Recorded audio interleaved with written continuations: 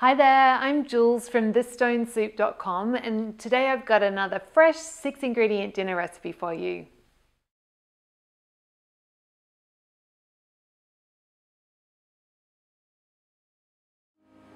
Okay, so I've got half a cauliflower that I've just chopped into bite-sized florets. I've sliced the stems, I left a couple of the leaves in because they looked nice. Got them in my baking tray, and then I've got a lovely oil of olive oil, so 3 tablespoons of olive oil with 2 teaspoons of smoked paprika, which is just such a magical ingredient. Drizzle that over. Oh, and I put a heap of salt in with the oil as well, because cauliflower I find really needs a lot of salt, so just to make it taste it even better.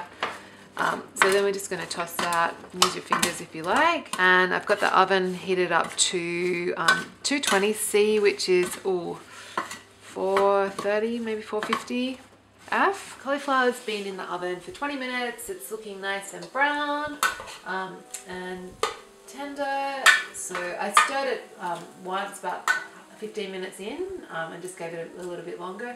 If your cauli is not soft, definitely give it more time. So then I'm just going to pile the cauliflower into bowls and then top it with some chunks of avocado, or actually I might use sour cream today, either or, you can use both if you like, and some fresh cilantro, coriander. Also, I'm going to serve it with some drizzle of hot sauce and some roast nuts. So, cashews or hazelnuts or something like that, to just make it a bit more substantial. And if you wanted, you could add some chicken if you needed some extra protein, but that's pretty much the cauliflower taco bowl's done. So if you enjoyed this, really encourage you to head on over to my blog. It's thesstonesoup.com, and you can download a free ebook filled with beautiful, fresh 6-ingredient dinner recipes just like this one.